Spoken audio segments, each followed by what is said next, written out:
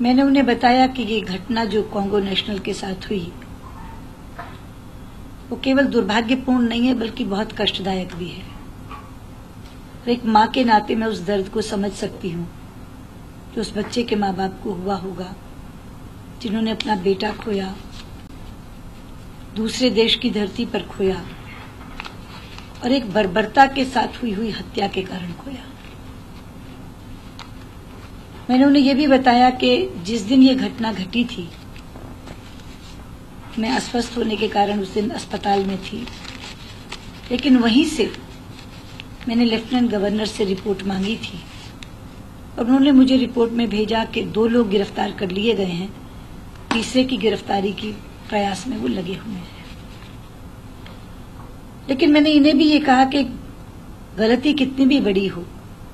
हत्या अस्वीकार्य है। और इस केस में अगर आप देखेंगे तो मैंने इनको एक बात समझानी चाहिए और वो ये कि घटना बहुत ही बड़ी है, इतना बड़ा हादसा है, लेकिन तो भी ये रेशियल डिस्क्रिमिनेशन का मामला नहीं है, ये नस्ल भेद का केस नहीं है, क्योंकि सीसीटीवी फुटेज में बहुत साफ ये नजर आ रहा है कि जो स्थानीय भारतीय लोग थे उन्होंने उस बच्चे को बचाने की भरपूर कोशिश की, लेकिन जो गुंडे उसे मार रहे थे उन गुंडों ने उन लोगों को भी मारा जो उनको बचा रहे थे। नस्ल भेद की घटना होती तो भारत से कोई बचाने नहीं आता। इसी तरह से जो दूसरी घटना भी नाइजीरिया के बच्चे के साथ घटी है वो नस्ल भेद की घटना नहीं है, क्योंकि वो लोग उसी गांव में रह रहे हैं और 1-2 नहीं 400 लोग रह रहे हैं और वहां के गांव वाले स्वयं कहते हैं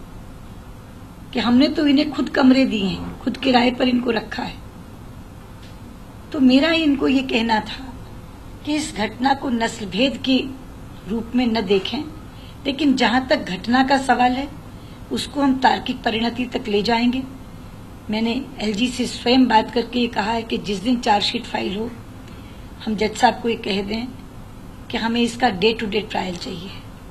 ताकि जल्दी से जल्दी निपटारा हो, जल्दी से जल्दी आरोपियों को सजा हो और कठोर से कठोर दंड ऐसे केस में उन्हें मिले। The bilateral agreement to develop the Chabahar port and related infrastructure and availability of about $500 million from India for this purpose is an important milestone.